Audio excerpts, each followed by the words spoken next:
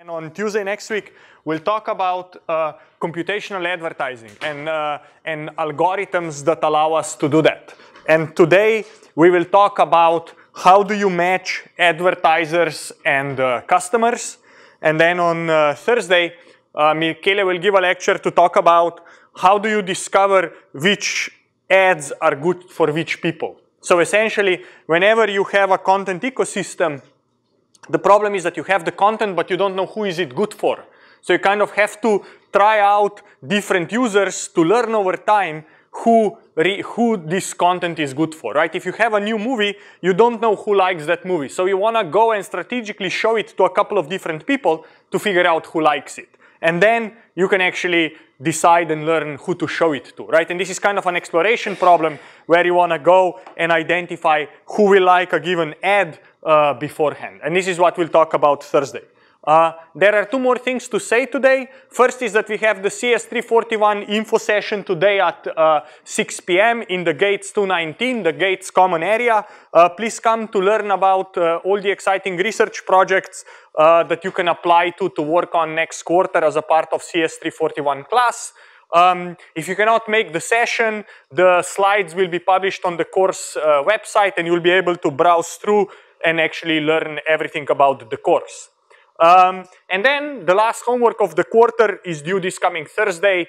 Good luck. You did an amazing job is the last one. Great. Okay, so where are we in the course? We are here talking about infinite data, processing data streams, and web advertising is one example of streaming algorithms. So this is what we'll talk about today. So essentially, what I want to define is this notion of online algorithms, where the classic model of the algorithm is that we get to see the entire input, all the data at once, and then compute some function over that input and return the answer. And this is called offline algorithm because it gets to see all the data at once. And then online algorithms are algorithms where we get to see the input one piece at a time, and we make some irrevocable decision along the way. And after we've seen one input and made a decision, the next input arrives, right? And this is very similar to the data stream model. Only here, basically the examples or the elements come one after another, and we have to make some decision. Now, what is the model of advertising we will look at? So if you say, how is Google making money? It's making money by basically filling in this matrix where you have a lot of advertisers, and advertisers bid and say what queries do they want their ads to be shown for, right? So you have this matrix of advertisers who bid on different keywords, and whenever somebody comes and asks a query of this type, all these ads are eligible to be shown to that user, to that query, right? And now, of course, if you have all these candidate advertisers who want their ad shown for that particular query, we need to select which ad to show to what query. And notice that, for example, the same way as multiple advertisers bid on this, want to show the ad for the same query, the same advertiser is interested in many different queries, right? And the way we can model this is the following. We can model that we have these advertisers 1 to k, and and the idea is that the advertiser wants to show an ad for a given set of queries or a particular set of keywords or topics, right? So whenever a new user shows up, let's say that user A, then let's say this user types in a query such that advertisers 1 and 4 are eligible to show the ad to that user, right? And then, you know, and we make a decision. We maybe make a decision that we will show the ad 1 to user A, right? And then the new user arrives, and this user asks a different query, so it is maybe advertisers 2 and 3 who bidded on that query. So now out of 2 and 3, we have to decide who to show, which of the two eligible ads to show to the user B, and let's say we chose ad number 2, right? And then let's say a user C comes, and the user C enters such a query that only advertiser 1 is interested in showing the query, showing the ad to that user C. And in this case, right, because maybe the advertiser 1 only wanted to show one ad, we run out of budget, so we cannot show an ad to user C, right? And then a new user, let's say D arrives, advertiser number 3 is the only one who bids on this particular user, and let's say that advertiser number 3 is not yet, still has the advertising budget to use, so we would now show the ad 3 to user D, right? And so on and so forth. And what is abstract instance of this problem? This is called a graph matching problem, right? Because I have a graph, a bipartite graph, and I'm trying to match nodes on the left to the nodes on the right. And node on the left can be matched to exactly one node on the right, right?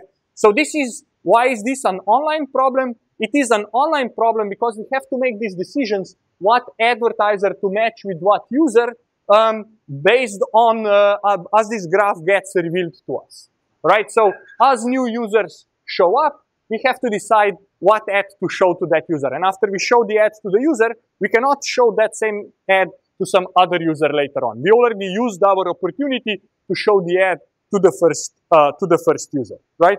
And because we don't know how in what order the users are going to arrive and what kind of queries they are going to ask, this is an online problem, right? The opportunity to show an ad, the user arriving to the site and entering the query is revealed to us one step at a time, right? While, let's say, the advertisers come ahead of time and they say, this is a set of queries we want to bid on, this is the number of this is the amount of budget, number of dollars we want to spend, right? So what I want to talk about now is talk about this kind of abstract notion of online bipartite graph matching, right? So this is the first thing. We'll talk about a problem in the abstract, and then I'll kind of bring it back to this problem of matching advertisers to users or to opportunities to show an ad. Okay? So online bipartite matching. What is the example? The example is that we have this bipartite graph with the left and the right hand side. Let's be old-fashioned. We'll have boys and we'll have girls. And the idea is that, right, I have this graph where boys the links in this graph reveal preferences, right? And my goal is to match boys to girls so that the most preferences are satisfied, right? I have the two sides. Each edge means a preference, right? So this would mean that, for example, boy number 3 would be happy to be matched with the girl B or D. Girl B would be happy to be matched with the boy number 2 or boy number 3, right? And my goal is now to what is called find a maximum matching, which will be find as many pairs of boys and girls such that as many preferences are satisfied, right? So here is one example of the matching, right? Each boy is mapped to exactly one girl, and whatever girl is mapped is only mapped to only one boy, right? I cannot split the nodes. So this would be one example of the matching where I'm able to find the cardinality 3 of matching, right? I match by obeying the preferences, I'm able to match 3 pairs of boys and girls. So cardinality of my matching equals 3. And of course, you could ask, is there a better way to do this? Could I match all 4 boys to all 4 girls? And if you look at this sharper, here is actually what is called a perfect matching, because we are able to match every boy to every girl, again, obeying the same set of preferences, right? So if I would match boy number 1 to the girl C, boy number 2 to the girl B, and so on, I'm matching everyone. I find a perfect matching because every boy and every girl are matched, again, obeying the preferences, right? So some terminology. Perfect matching is a matching where all the vertices in the graph are matched. And then maximum matching is a matching that contains the largest possible number of matches, right? So a perfect matching is always a maximum matching, but a maximum matching may not be perfect matching, right? If I would have a lonely boy here that would have no preferences or no girl would select a preference for the boy, then this case wouldn't be a perfect matching, but it would still be a maximum matching. Okay? So that is the idea. So now the problem is, how do I find a matching for a given bipartite graph, right? Basically, find the maximum matching or a perfect one if it exists, right? There is a very nice polynomial time offline algorithm based on the idea of augmented paths by Hopcroft and Karp. Here you can read about the algorithm that will find you the maximal matching. What this algorithm assumes is that the entire graph is given to you ahead of time. Our goal is not to know the entire graph ahead of time, but what if we don't, the question is, what if we don't know the entire graph up front, right? And this is an example of the online matching, where the graph is not known to us ahead of time. So here is now what is the online graph matching problem, right? We will know a set of boys, and at each round, one girl's choices will be revealed, okay? And that is basically the girl will come, and we will know her preferences. She will reveal her edges. And then at that point in time, we have two choices to make. We either pair the girl with some of the boys she revealed preferences for, or we do not pair the girl with any boy, and the girl is unmatched sitting on the side. Okay? So those are the two options, right? We either decide that the new node that arrived, we pair it with one of her preferences, and this way it means we kind of reserve that boy for the girl, or we say, sorry girl, we decided not to match you, you sit here on the side. Okay? So that's the idea. What's an example of this type of problem? For example, assigning tasks to servers, right? Tasks are arriving one after another, right? So boys are the servers, girls are the tasks. The task arrives, says, I'm able to run on this particular set of computers, right? This is my set of preferences. And then what we get to decide is to either schedule a task on a given server or say, sorry task, we are not able to schedule you, please wait, right? This is an example of the online graph matching problem, where every task has a set of preferences where it can run. And as soon as we assign a task to the server, that server is now kind of off the market. It's been consumed by that task. Okay? So give you an example. Here is my set of boys, and the way this will work is, girls arrive one at a time, and they reveal the preferences. And we get to make a choice either to match to select one of these two boys to match to the node A, or we do nothing, right? And imagine I decided, yes, somehow I will match A with the boy number 1, right? And now the second girl appears, reveals its preferences, and again I somehow decide who do I match her with, right? Now the next girl appears, reveals the preference. Boy number 1 is already taken, so I cannot match this girl with anyone, so she remains unmatched, right?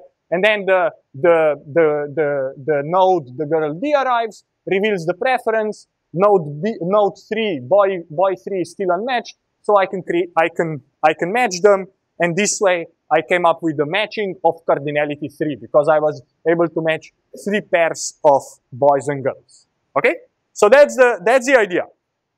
So now let's define an algorithm that will try to do this matching. And our algorithm, we will call it, it's a greedy online algorithm where basically in this online graph matching problem, when the new girl appears, any eligible boy, if there is an eligible boy that is not matched, let's just match that boy to that girl, right? And if no eligible, so no unmatched boys exist, then we are not able to match that girl and we move on, right? And the question is, how good is this algorithm, right? So basically, the idea is girls will arrive, we will see what are their preferences. If among their preferences there is at least one unmatched boy, so basically available boy, we will create that matching and we will continue. And of course, if a girl arrives and reveals its matches, her matches, and all the boys that are preferred by that node are already matched, there's nothing we can do, so we say, sorry, we cannot match it, right? So now the question is, how good is this greedy matching algorithm? And the way we define the goodness in this case is that we have this notion of competitive ratio, right? And the competitive ratio is essentially saying how far away is the cardinality of the matching of this greedy algorithm from what the optimal algorithm would do, right? So we are saying for input I, suppose that the greedy algorithm produces the matching M sub greedy. This is a set of matched pairs, right? and then assume that the optimal algorithm would produce some other set of matching, let's call it M-opt. Then we say that the competitive ratio is the minimum ratio between all possible inputs I, between the cardinality of the matching produced by greedy divided by the cardinality of the matching in the optimal case, right? So in some sense, I'm asking at what fraction of the optimal solution is my greedy algorithm, right? I'm asking what is the greediest worst performance over all possible inputs. And when I say worst performance, worse with respect to what the optimal would do. Okay, so I'm always judging myself to the bar of what is the optimal solution and how close to that would my greedy get. And this ratio is called competitive ratio because we are asking how competitive is greedy with respect to what the optimal would give us. Okay, so that's how we do it. So now let's try to compute the competitive ratio of this greedy matching algorithm, right? So let's consider the case where greedy doesn't give us the optimal solution. Okay, and here is an example that I will show you for the next few slides, where I have boys on the left, girls on the right. The edges reveal preferences. The blue edges is what the optimal solution would be. So it would be a perfect matching. But imagine that when the girl number A arrives, greedy assigns her to the boy number 2, so that when girl 2 arrives, now 2 is already taken, so she has to match with boy number 3, so that C arrives, matches to boy number 4, and when the D arrives, D cannot match to 3 or 4 because both 3 and 4 are already taken. Okay, so this is a case where greedy would give me suboptimal, and the reason why greedy would be suboptimal because here we were unlucky when the first node A appeared.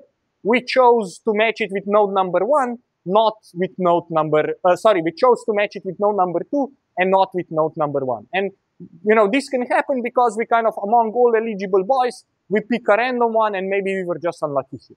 Okay? Yes. Performance over all inputs, is that also worst performance over tie-breaking behavior? So we assume all the ties are broken in the worst possible way? You can imagine either two options. One option is to imagine that ties are broken in a worst possible way. Another way is to say I break ties at random. Or another way to say things is I break ties in some arbitrary but deterministic way. Okay? So, and essentially, what turns out is, you know, on super small examples like this, these things might matter, but in big graphs and in the limits, these things don't matter. The best way to think about it is that we break ties arbitrarily, but in a deterministic way. Okay? So that's the best way to think of it. Okay? So let's now make some definitions. First, I will define the set G, which will be the set of girls that are matched in the optimal, but are not matched in greedy. So in our case, the node the node D would be in set G, right? Because D is not matched in greedy, but is matched in the optimal. So that's the first definition, is the set G. By definition, the following holds, is right, the cardinality of the matching in the optimal matching is less than equal than the cardinality of the greedy matching plus the number of girls that were matched in the optimal but were not matched in greedy, right? So this is essentially an equality because I'm saying optimal, the size of the optimal solution is whatever greedy finds plus whatever are the girls that we were not able to match but were matched in greedy. Okay, so this is true by definition of how we define G. Now, the second thing is I will define a set of boys B to be that are the boys who are linked with the girls in G. So in our case, B would be boys 3 and 4 because they link to a girl in G, so to the node D, right? And one thing we have to notice is that boys in B are already matched in the greedy, right? Why is that the case?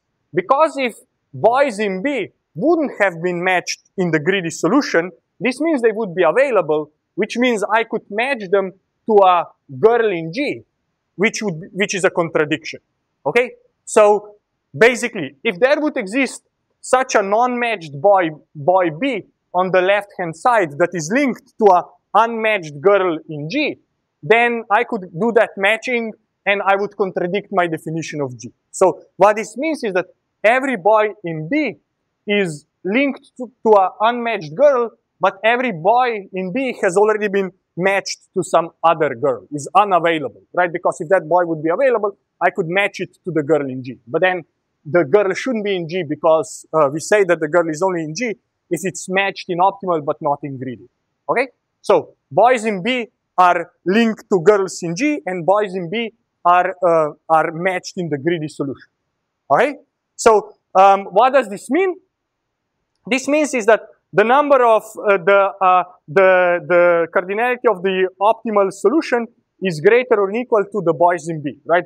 Boys in B are matched in the greedy, but linked to the girls in G, and this means that the cardinality of greedy must be bigger than the number of these boys in B. So that's the second observation. Okay. So what do we have so far? We have defined G to be the girls matched in the optimal but not matched in greedy. We defined B to be boys adjacent to the girls in G. The first thing is we found the inequality that optimal is less than greedy plus size of G, and that greedy is bigger than B because all the boys in B are already matched in the greedy solution plus some, and so greedy contains at least the boys in B plus probably some other boys. Okay. Now that we have 1 and 2, we need to also come up with another observation, is that the optimal solution matches all girls in G to some boys in B.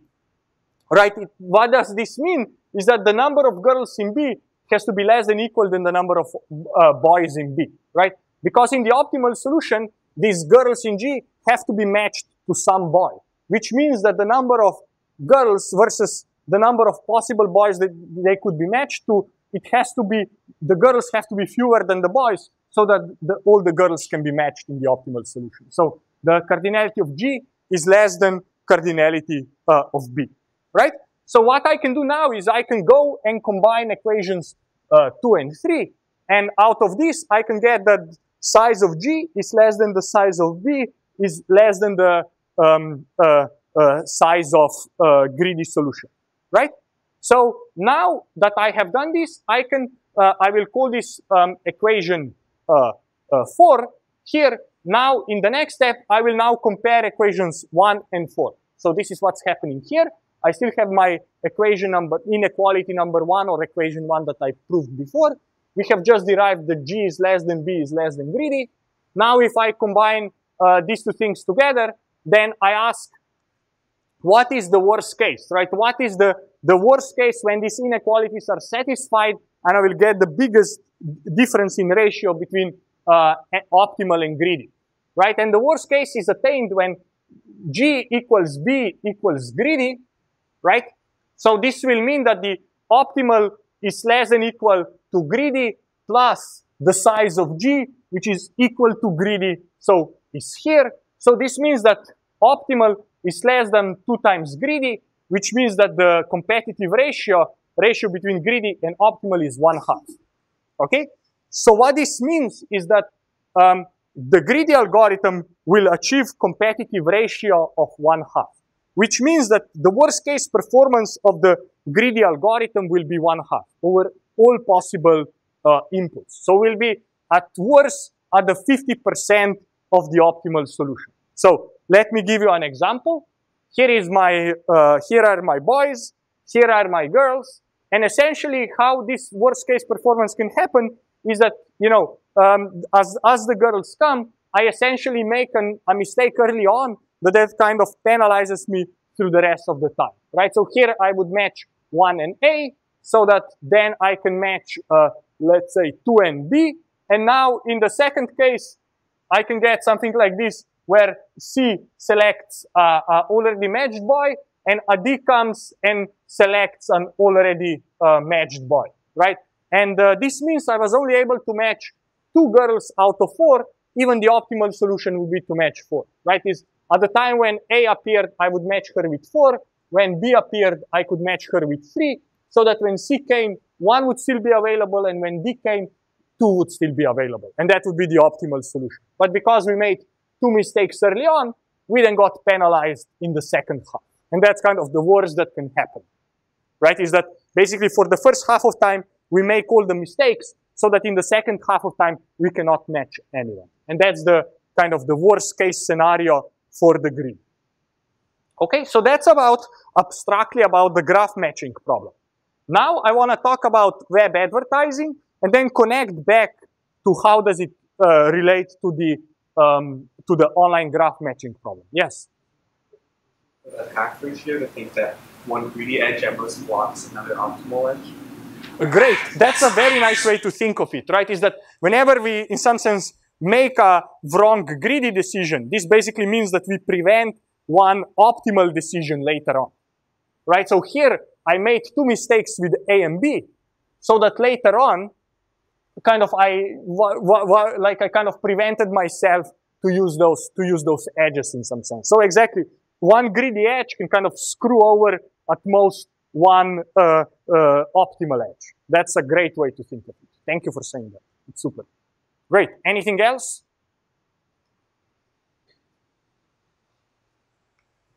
All right, so web advertising, a bit of history. So this is not that old, right? It's basically the way this was started was in 1995, 1996, and the early history of web advertising is something that is called banner ads. And if you open a picture of, if you go to NewYorkTimes.com, then banner ads would be these types of images. Here you see 3 of them, maybe 4 on the New York Times page.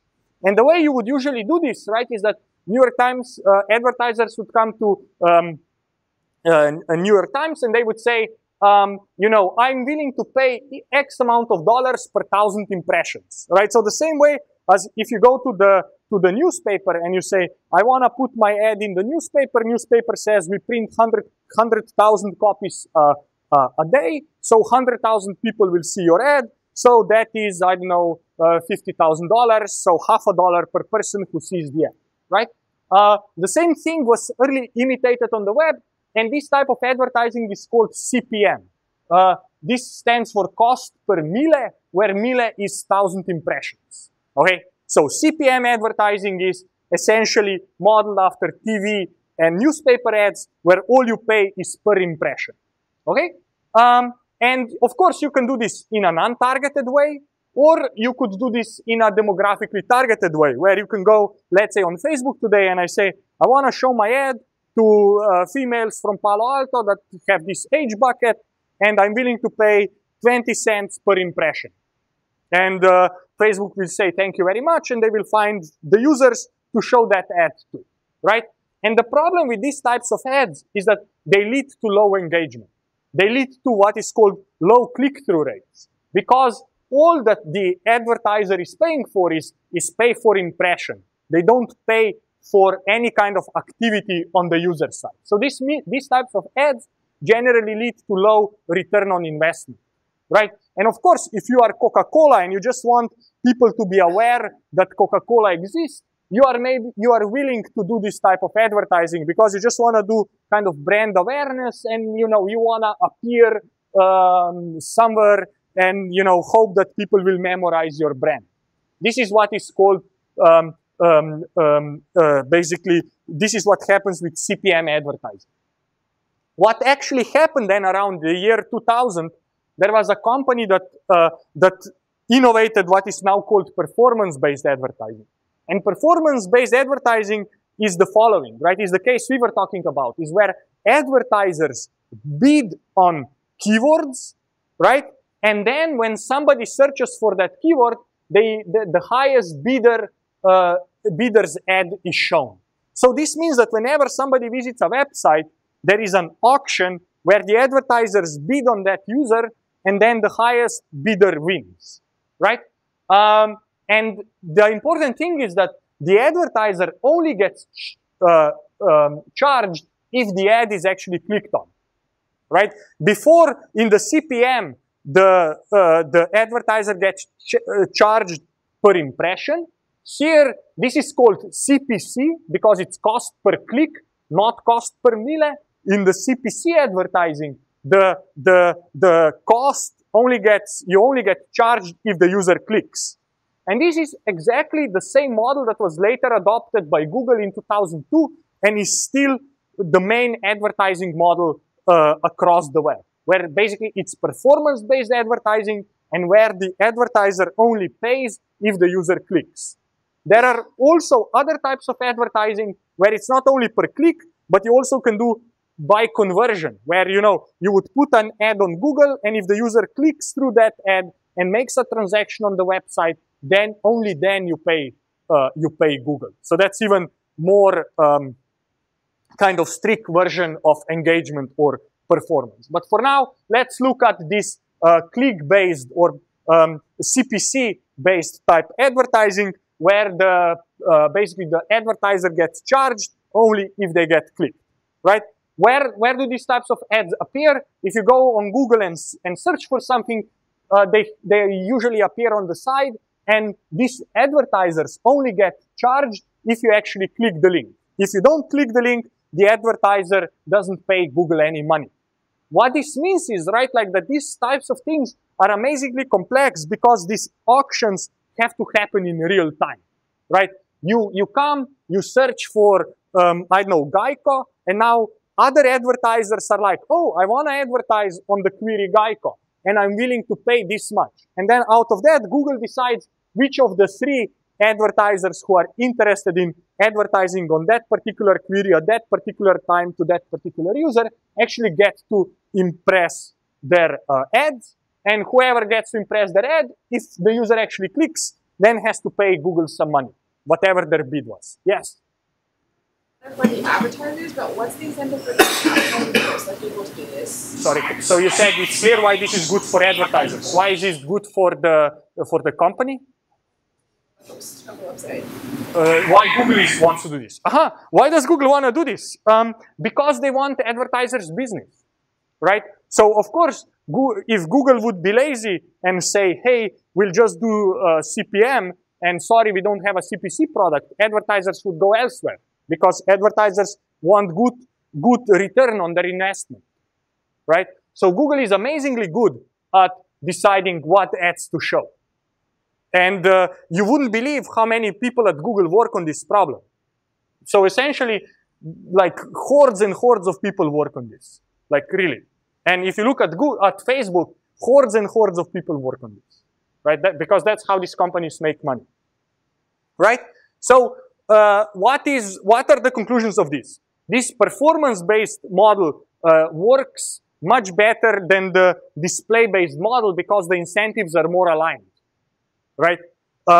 It is in Google's best interest to find most relevant ads to you so that you click them. So kind of that's why Google actually wants to do this, or why companies want to do this, because the incentives are aligned. And also the advertiser gets good return on investment because they only pay for the people who actually transferred to their website, who actually clicked by themselves, right?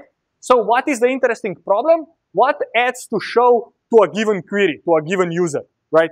At that time, right? And what are other problems, right? If I'm an advertiser, which search terms should I bid on? And how much should I bid, right? How much am I willing to pay, and what users am I willing to pay for? This is not the focus of today's lecture. We'll talk about what ads to show for a given query or for a given user. So here is now the Google AdWords problem, right? We have a stream of queries that arrives to the search engine, and several advertisers bid on each query. And then when a query QSUBI arrives, search engine must decide what subset of advertisers are going to be shown, right? Out of the advertisers who reveal the preference for that query, we need to decide which subset of them to show, right? And what is the goal? The goal is to maximize the Google's revenue, right? We want to make as much money as possible, right? And here is one important detail here, right? Rather than initially I said what Overture did. They said, we will show the ads that have the highest bids. But showing the ads with the highest bids is not necessarily what you want to do if you want to maximize the revenue. And instead, what you really want to do is you want to show the ads that give you the highest expected revenue per click. So what this means is that you want to sort the ads by the amount that they bid times the probability that they will actually be clicked. And the probability of clicking is called CTR, click-through rate, right? So you don't want to sort the ads by the amount they bid, but you want to sort by bid times probability of clicking, because you want to maximize your expected revenue. And you only get revenue when the click occurs, and when the click occurs, you charge the bid amount of dollars. Okay? So, and in this case, of course, we need an online algorithm because these queries arrive one at a time, and we need to decide what to do, right? So here is the idea. I have advertisers. Imagine a user came. I have the advertisers who give me different bids for that user, for that query, for that instance. Now, I don't necessarily want to say, oh, I will show ads 1 and 2, but I won't show ad number 3. Because what I want to do is, I also want to estimate how likely is this user to click on the ad, right? And these click-through rates are usually around 1%, right? So, you know, the ad 1 may not be so relevant to the user, so the estimated probability of them clicking that ad is 1%, while this ad C, you know, maybe the advertiser is willing to pay a bit less, but the user is very likely to click it. So my estimated click-through probability is 2.5%, right? So my expected revenue by using the slot and showing that ad here would be 1.25 cents. In the case B, it would be 1.5 cents, and for the ad 1 would only be 1 cent. So what I would want to do is I would want to show the ads B and C because they have the highest expected revenue for me, right? So what this means, instead of sorting the advertisers or ads by bid, I want to sort them by the expected revenue. And one challenge that is important is that in this case, the bids are known, but the CTR, the click-through rates, are unknown, right? And these click-through rates are user-specific, right? So the CTR of an ad is unknown, so I have to estimate it. I have to have a machine learning model that makes prediction for this ad, for this user, what's the probability of clicking. And then the second thing is that advertisers have limited budgets, and they bid on multiple queries. And what this means is that I have to be careful how I allocate advertisers' budget, right? And this is where the online matching problem will come from, okay? So there are two complications, right? One is, how do I deal with finite budgets? And then the second one is that the CTR of an ad is unknown, right? The problem with budgets is that each advertiser has a limited budget. They say, I'm willing to spend $100 a day on this ad. And I want to show this ad on this subset of queries, right?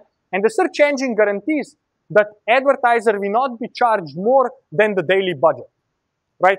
Of course, Google can show that ad 10 million times, but if the advertiser has $100 daily budget, this means that Google won't be able to charge for more than the $100. So this means that these online advertising systems have to be super precise and super real time, because after you exhausted the daily budget and you keep showing that ad, you cannot charge for it. So you are losing money, right? So this is an important complication.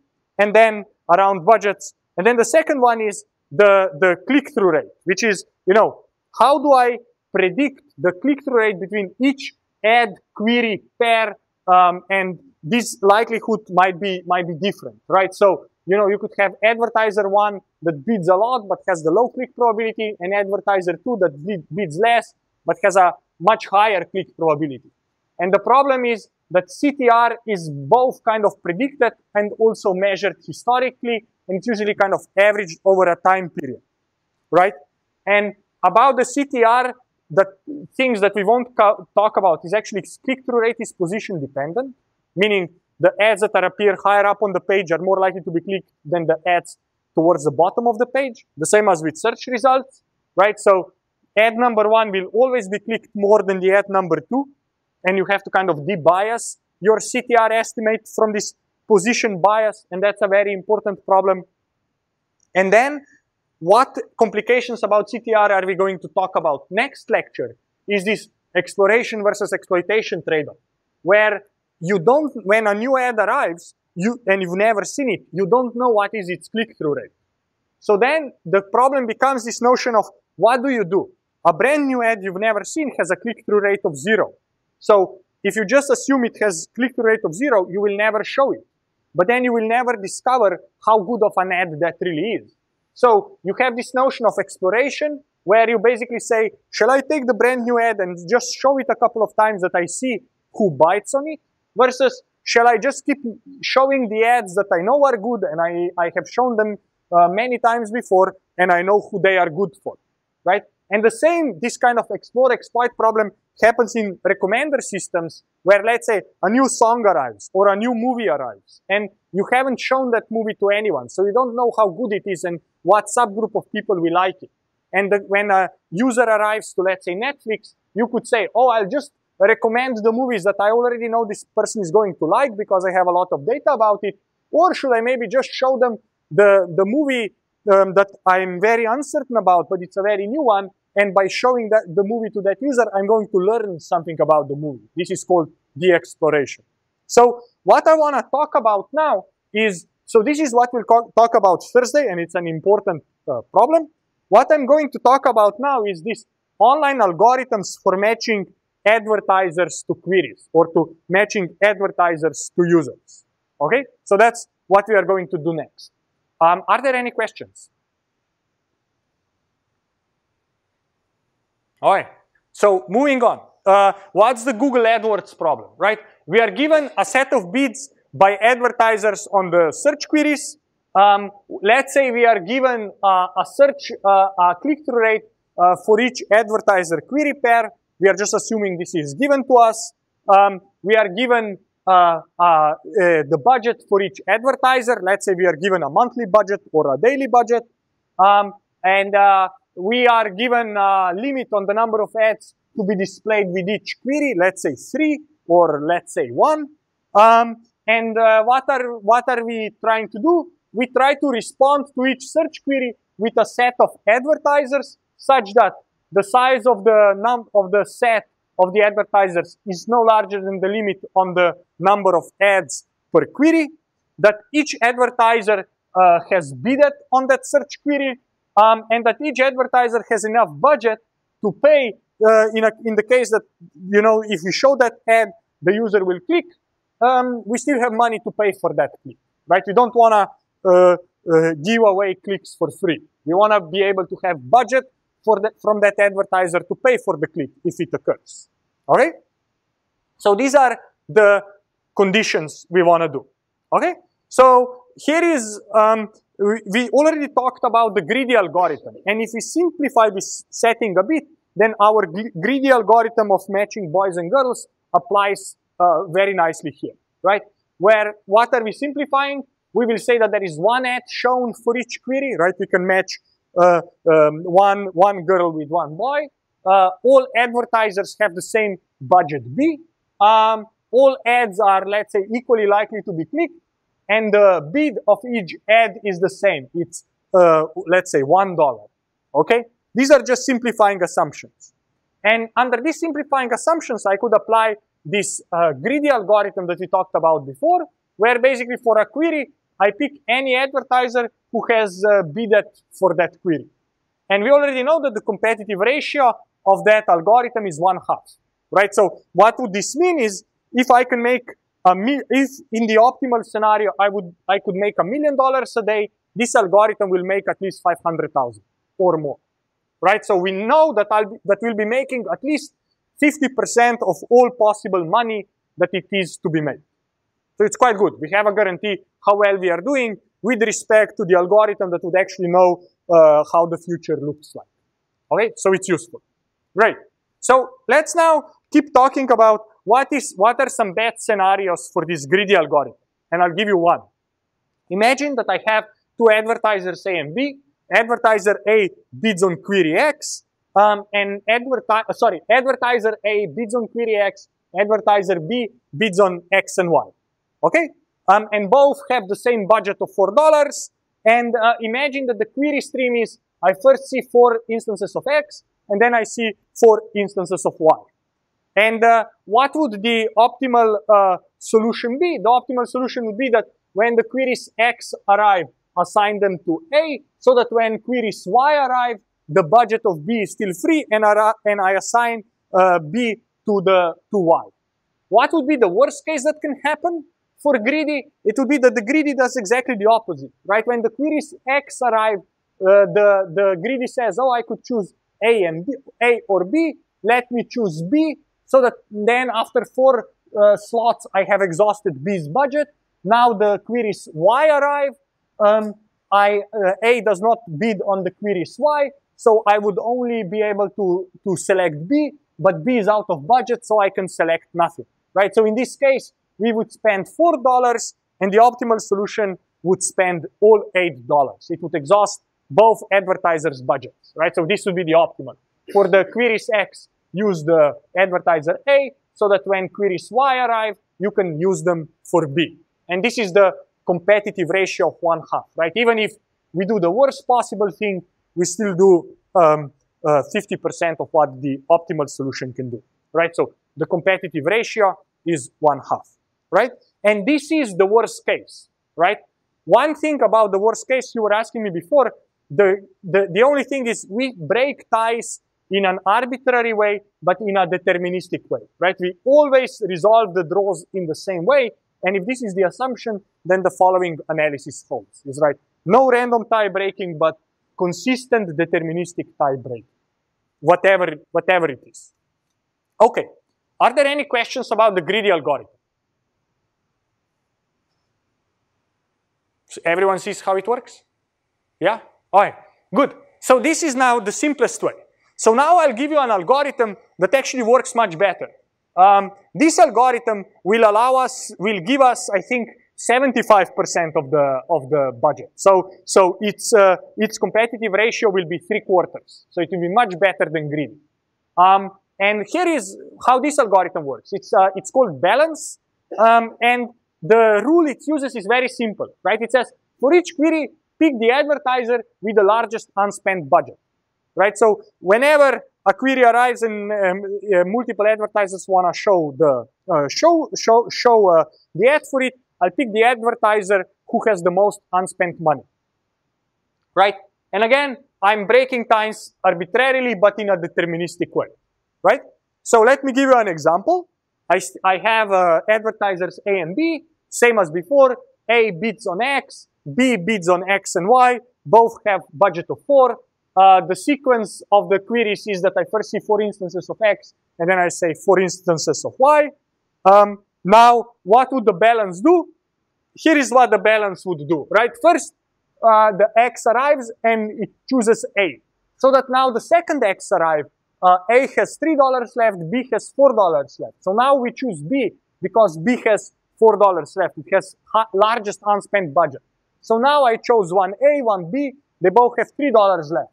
So when the next X arrives, I choose A, right? Again, I break ties arbitrarily, let's say alphabetically. Now A has $2 left, B has $3 left, so that when the fourth X arrives, now I choose the eligible advertiser with most unspent budget. This would be advertiser B. So I put it here. Now I use 2 units of money for A, 2 units of money for B, so that when queries Y arrive, I can do 2 more impressions of ad B. Okay? So I'm able to spend $6, while the optimal, as we had before, would be able to spend $8. Right? So, and in general, for the balance algorithm on 2 advertisers, the competitive ratio will be 3/4. Right? So we are spending 6 out of 8 possible dollars. So that's 3/4. Right? So in general, what we are going to prove is that balance for 2 advertisers gives me competitive ratio 3/4. So it means it's making 25% more money than what the greedy algorithm would be making, which can be quite significant. Okay, so let's try to analyze the balance algorithm. Before I do that, any questions about how this works? Okay, so everything clear, let's analyze it. So here is how we will analyze this algorithm. So we will do this without the loss of generality. We will assume there are two advertisers A and B, and they both have the same budget B. And we will also assume that the optimal solution both advertisers' budgets, right? And this is without loss of generality, because if the optimal solution cannot exhaust advertisers' budget, then that budget we can do nothing with it, so we can just throw it away. And for the purpose of analysis, assume that both budgets get exhausted, right? So if this is the optimal solution, then one thing is that the balance must exhaust at least one of the two advertisers' budget. Why is that the case? If both advertisers would still have unexhausted budget, then whenever balance makes a mistake, which means both advertisers bid on the query, but we assign it to the wrong advertiser, the advertiser's unspent budget only decreases. So this means that because the optimal exhausts both budgets, this means that one of the budgets will for sure get exhausted, right? Because it means that when we essentially here, when we make a mistake, we further decrease the budget of the advertiser whose budget will be exhausted anyway. So in the end, that advertiser's budget kind of for sure must be exhausted, because we assigned the queries that should be assigned to it, plus we assigned additional mistakes to it, which further decrease the budget. So at least one of the two budgets has to be exhausted, right? Let's assume that the balance exhausts A2's budget. And the way, but at the same time allocates X queries fewer than the optimal solution does. So this means that the revenue of balance will be 2 times B, right? I have two advertisers, each with the budget B, minus X. These are the queries we were not able to allocate, right? So optimal solution would exhaust both advertisers' budgets, so it would be B, while the balance will get the revenue of 2 times B minus X. So now we want to figure out what X is. Okay, so our goal is to figure out what X is, and if we know what X is, then we can take 2B minus X divided by B, and we'll get the divided by 2B, and we will get the competitive ratio. That is our plan, figuring out what the value of X, which is the how many fewer queries we allocate than the optimal solution would. Okay, so here is the picture. I have advertisers A1 and A2. B, the bar shows the budget, and the color in the bar shows what queries got assigned to each advertiser, right? So it would mean that blue queries are allocated to A1 in the optimal solution, and the green queries are allocated to A2 in the optimal solution. And how these things will look in general is that what will happen is that some of the blue queries will be assigned to A2, some of the green queries will be assigned to A1, and because of that, one budget will be exhausted, another budget will be left unspent, and this is the amount of unspent budget, right? Because we won't be able to allocate this here, okay? So this is kind of how we are going to reason about this. And what is important to note? It's important to know that the optimal solution that I denote up here will exhaust both budgets, so it will have revenue of 2 times B. And in our case, when the balance does, we will have revenue of B plus B minus X, right? So this is the amount of money we are not able to spend. These are not used or unallocated queries. And the height of this is X, which is here. And then if this is X, we will call this Y, and X plus Y equals B, which is the budget. Okay? What is our claim? Our claim will be that Y is greater than X. Our claim will be essentially that we spend at least half of A1's budget, right? If we exhaust A2, we have to spend at least half of A1's budget. And if we spend at least half of the A1's budget, this means that we spend half plus 1 out of 2. So it's 1.5 divided by 2, so that's 3/4, right? So if y is greater than x, then the minimum revenue is obtained when x equals to y. So x equals y is b over 2, which means that that the minimum revenue for balance is 3b divided by 2, which would mean competitive ratio is 3/4, which is what we want to prove. So let's now go and figure out how do we prove this. And the way we'll prove this is to analyze two separate cases. One case will be trivial and one will be less trivial. Okay? So this is the setting, queries, and so on. Right? So here is our picture. We assign, we exhaust the budget of A2 because we made mistakes and took some of the queries from A1 to the advertiser 2. Now we cannot take these queries, the green one, and assign them here. So they become unassigned, and that's kind of the loss we gain. All right? The observation to notice is that unassigned queries should have been assigned to A2. And these queries, the blue ones, should be assigned to A1, right? Because if we could assign them to these queries to A1, then we would still have budget on the side of A2, right? So the goal for us to show is that the amount of budget of blue queries that we assigned to A1 is at least half, right?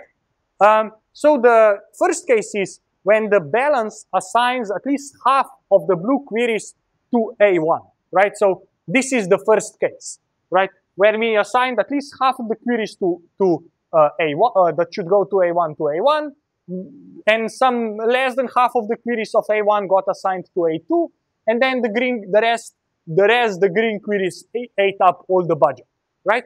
In this case, basically, I'm assuming that y is at least 1/2.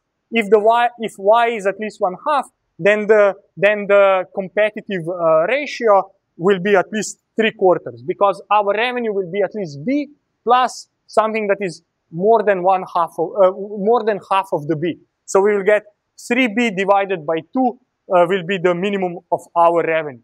So this is the easy case, where essentially the mistake that happens is that we took some blue queries, assigned them to A1 and to A2, and then exhausted the budget of A2.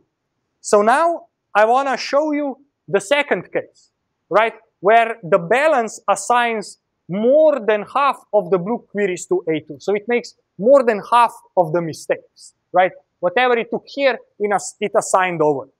And now the question is, am I still able to argue that the amount of spent budget on A1 is greater than 1/2, right? How can I argue this, right? The way I can argue this is the following. I can consider the last blue query that was assigned to A2, right? Because and if I take the last query that was assigned to A2, then here is the crucial observation, right? You have to remember that balance assigns the query to the advertiser with most unspent budget. Okay? So now things should click, right? So if I'm making the assumption that more than half of the blue queries got assigned to A2, and I'm looking at the last query that got assigned to A2, this means this last query got assigned to A2 because A2 has had more unspent budget than A1. Okay? And if I'm assuming I spent at least half of the blue queries here, it means that I must have already spent half of the budget here, so that the A2 had more unspent budget, and the blue query got assigned here rather than there. Okay?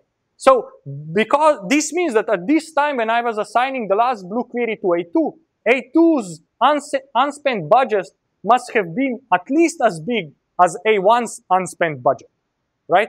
So this means if I want this bar to go over 1/2, right, over 50%, this means this bar must be over 50%, because these blue queries otherwise would be assigned here.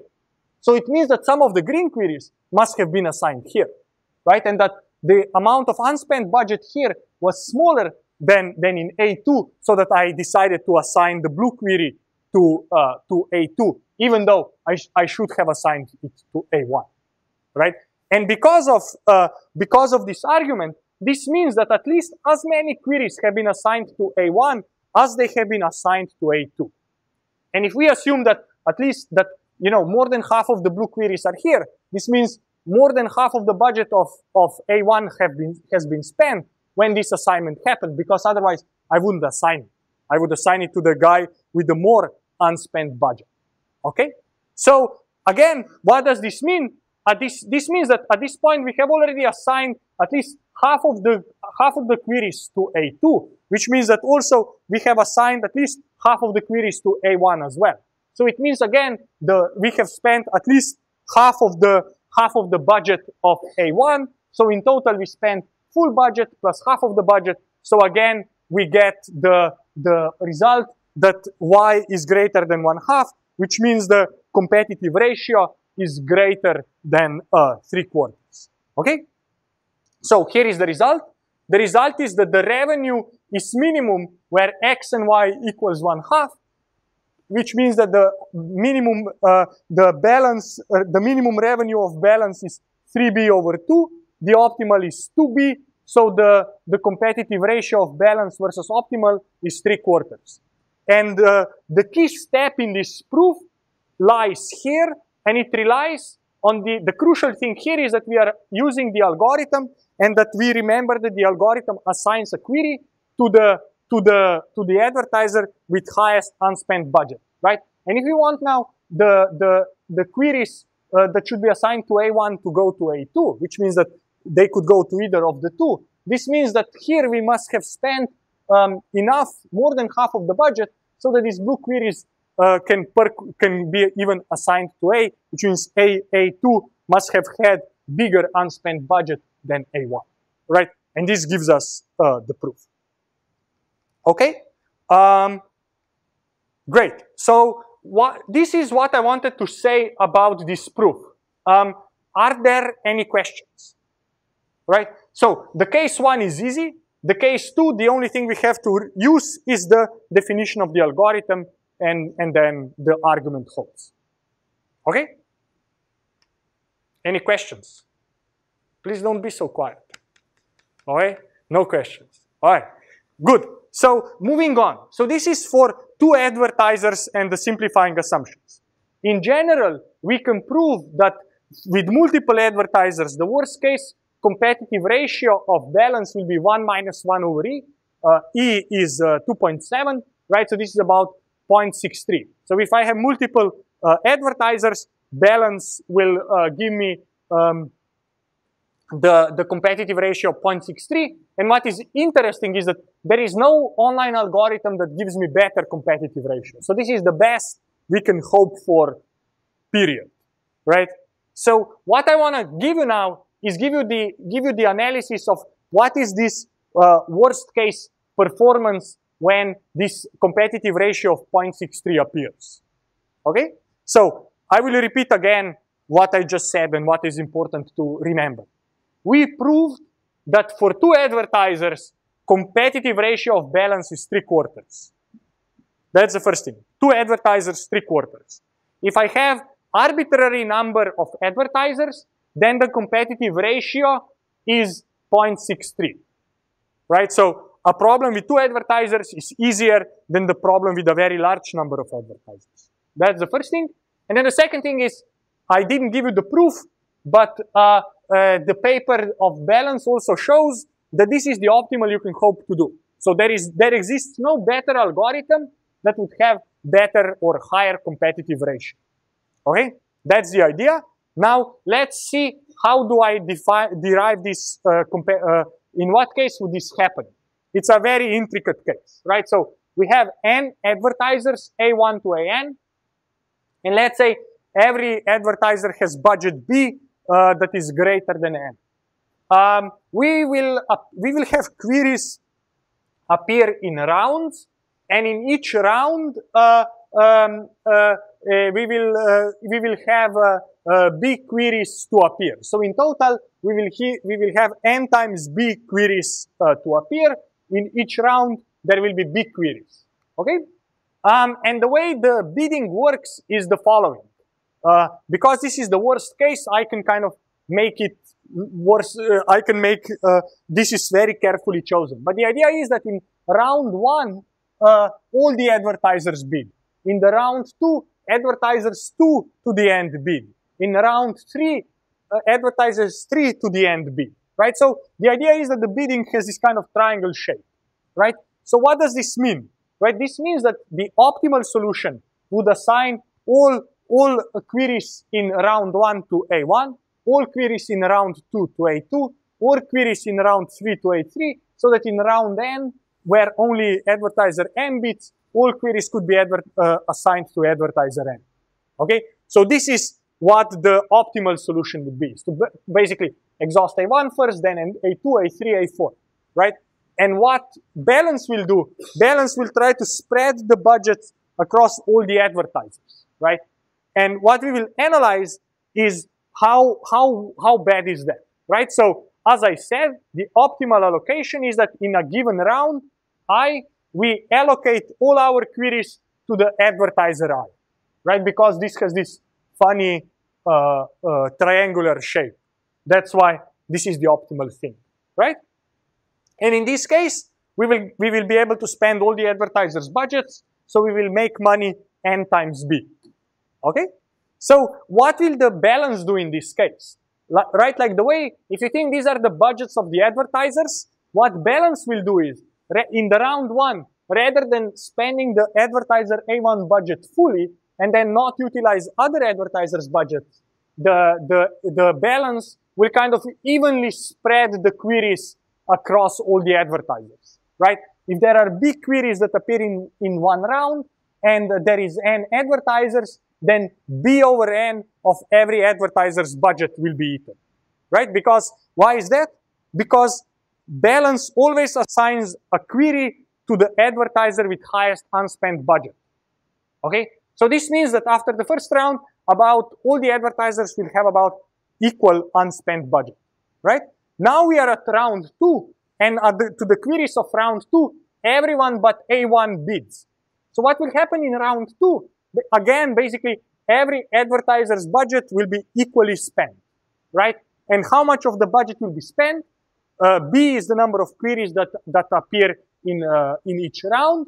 But now in round 2, we only have N minus 1 eligible advertisers. So each advertiser will spend B over N minus 1 fraction of each, dollars of its budget, right? And then when, in round 3, again, in round 3, only advertisers 3 to N are eligible, right? So again, what Balance will do, it always assigns the query to the advertiser that is eligible but has largest unspent budget. So again, it means that only advertisers 3 to N, we will spend their budgets. We will spend each the same amount of every advertiser's budget. How much are we going to spend? We have big queries, and we assign them equally between, advertisers 3 to N. So it means we divide that to the B divided by N minus 2, right? And that's the amount of budget that we are going to spend, right? And now you can see as the rounds progress, we will kind of building up this triangle. And this means that this, for example, A1's budget will remain unspent, and A2's budget will remain unspent, and A3 will remain unspent, and so on and so forth, right? Because we are kind of smearing out or splitting the ads across the advertisers, and the optimal solution would be to take all these impressions and put them here, so that all the green impressions can be put here and all the yellow here, so that for the later rounds, we still have budget to allocate in the later rounds, right? This is how we set up the problem, okay? So what should be clear is that we came up with this weird worst case assignment of how advertisers bid. And now I gave you some intuition how the budgets of these advertisers are going to get exhausted over time. And because the algorithm always assigns an ad to the advertiser with largest unspent budget, these budgets will kind of be spent to equal levels as time progresses, as rounds progress. Are there any questions?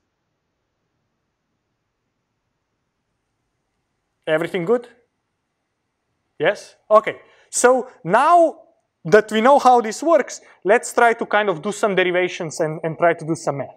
So the first thing is the following. Balance assigns each of the queries in rounds 1 to n to advertisers. And after k rounds, the sum of the allocations to each advertiser k to n, right? So from, k to n is the following, right?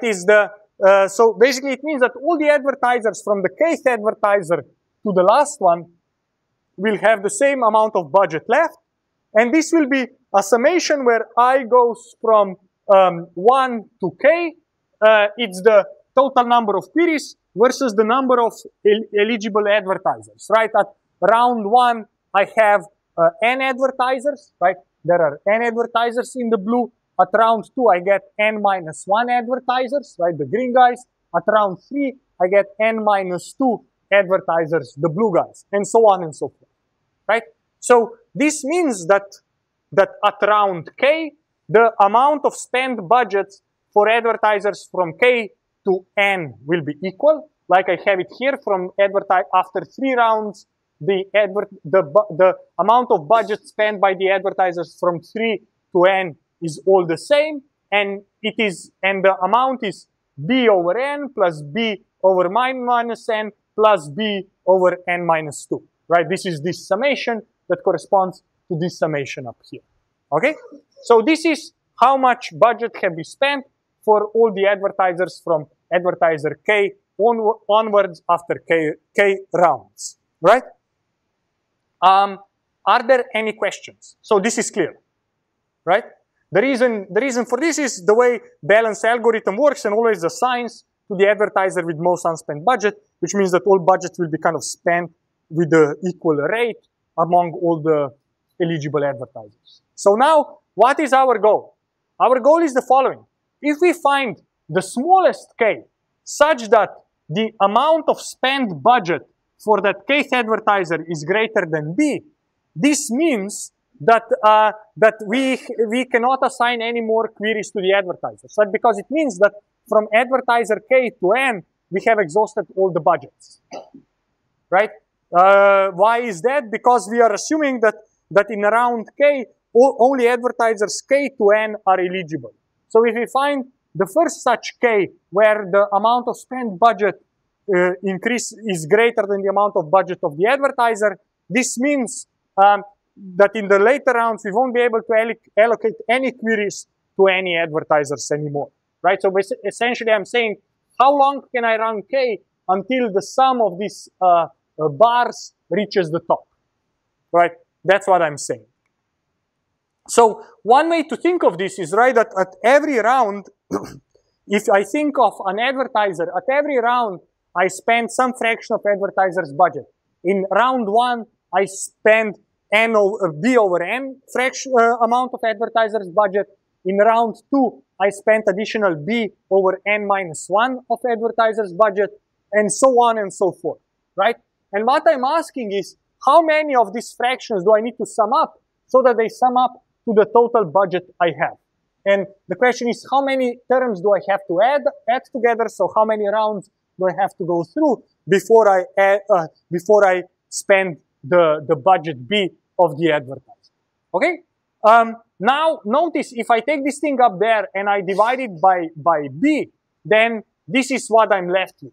Okay. So essentially, rather than thinking of dollars, I can now think of the fraction of the advertiser's budget that gets spent. Right. So if I have n advertisers and I have 1 unit of budget, or one unit of query, then, and I split that evenly across n advertisers, I spend 1 over n fraction of every advertiser's budget, right? And then in round 2, I have n minus 1 eligible advertisers. I spread that query across all of them. So it is 1 over n minus 1. So that's, the amount of budget I expend after 2 rounds. And this would be after 3, after 4, and the sum of these numbers is the amount of budget or the fraction of budget I spend after k rounds. And I'm asking, how long can I run k until the amount of spent budget equals the total budget of the advertiser, which is 1, right? I took b, but I divided everything by b, so I'm left with 1. Okay? So here is one fact that we need to know. And one thing we need to know is that the sum of over I of the 1 over I equals natural logarithm of n. So basically, this is the result due by Euler that says that the sum of the first n harmonic numbers is equal to the logarithm of n. Okay, this is the fact, right? So even though these numbers get smaller and smaller and smaller, they keep adding to bigger and bigger number. That is of sum of log n. Okay, so what does this mean? In our case, you can think we are spending the budget from this side, right? But really, the Euler's harmonic numbers go from this side, right? So it's 1 plus 1/2 plus 1/3 plus so on, all the way to 1 over n. And the sum of this thing is log n. That's according to the formula above, right? So what do I want? What I want is to say, what is the sum of the lowest k harmonic numbers so that they sum to 1? Okay? So if these lowest k harmonic numbers sum to 1, this means that the first n minus k harmonic numbers have to sum to log n minus 1, right? The entire thing sums to 1. These guys, the entire thing sums to log n. These guys sum to 1. So then whatever is here has to be log n minus 1. Okay? So this is what we know from here, right? So if the sum of the last k harmonic numbers is 1, this implies the following. Implies that the sum of the first n minus k, right? If there is n total, and here is k, this means this is n minus k harmonic numbers is equals to log n minus k. So this would mean that this is the same as log of n minus 1, because this sums to 1. If I ask what this is log n divided by log e, right? Because log of e equals 1. Okay? So that's the first observation. The second observation is that the sum of the first n minus k harmonic numbers is log n minus k. Okay? So now I can basically equate this equation with that equation, and if I do that, I get that n minus k equals n over e. Okay? So now I can solve this equation for k, and I obtain that k equals n times 1 minus 1 over e. Right? So this means that in the number of rounds that is equal to n times 1 minus 1 over e, I spent the advertiser's budget. Right? So what did we just show? We showed that the balance will run, in our case, for n times 1 minus 1 over e rounds. And after that, we won't be able to allocate any advertiser's budget. So the revenue of balance will be b times the number of rounds we run, which is n times 1 minus 1 over e. The optimal revenue would be b times n. So the competitive ratio is this factor 1 minus 1 over e. Okay? So this is what I wanted to say. So let me quickly conclude with the last two things, right? In the arbitrary version of the problem, we have arbitrary bids and we have arbitrary budgets, right? And in this case, you can consider the following thing. You can consider that you have one query and advertiser I. So it means that the advertiser, the bid will be X sub B, and the budget will be B sub I. So this is the bid of the advertiser and the budget of the advertiser. And in this general case, the performance of the balance can be quite bad, right? So consider I have two advertisers. Advertiser 1 bids on query 1 and has the budget of 110, and advertiser 2 has the bid of 10 and has a budget of 100. And if you consider that we see 10 instances of Q, then the balance will always select A1 because it has higher unspent budget. And because of this, we will earn $1 per every impression, even though what we should have done is show the advertisers two ads because they are willing to pay $10 and we would exhaust their budget, right? So in general, the performance of the balance algorithm can be bad if the budgets are uneven, because then in this case, right, because A1's budget is bigger, we will use cheaper impressions rather than to use more expensive impressions, right? And here is how to generalize balance that it avoids this trap. The generalization of balance goes the following. Again, we say we consider a query Q, we have bidder I, we have the bid X sub I, and we have the budget on that query B sub I, and let M sub I be the amount of the budget we have spent so far. So we will define F sub I to be the fraction of the budget we have spent. So this is 1 minus the total available budget minus over the spent budget.